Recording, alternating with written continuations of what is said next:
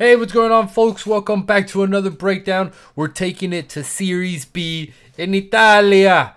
We got Jeremy Menez, that's right, America legend. Gets a yellow here in the later stages of the game. Turns around, he's upset about it. Looks at the ref, pulls up, he knows what he's gonna do. Gives a little clap. The ref's not having it. He was so ready for it. Look how quickly he just cocks his hand with the yellow. Check it out. He's like, that's right, good job. And the ref whistles. Boom!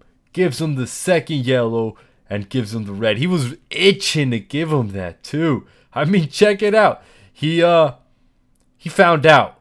Let's just say that. He found out. Yellow's up.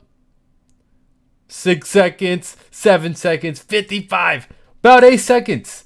It took 8 seconds for him to get a red card. The more you fuck around, the more you're going to find out. That's a red card. Jeremy Menez fucked around and found out. What do you guys think? Was that a little too harsh? Or was that on the money for Jeremy Menez? Let me know in the comments down below. But if you enjoyed that one, make sure to drop a like, comment, subscribe. See you guys on the next one. Peace!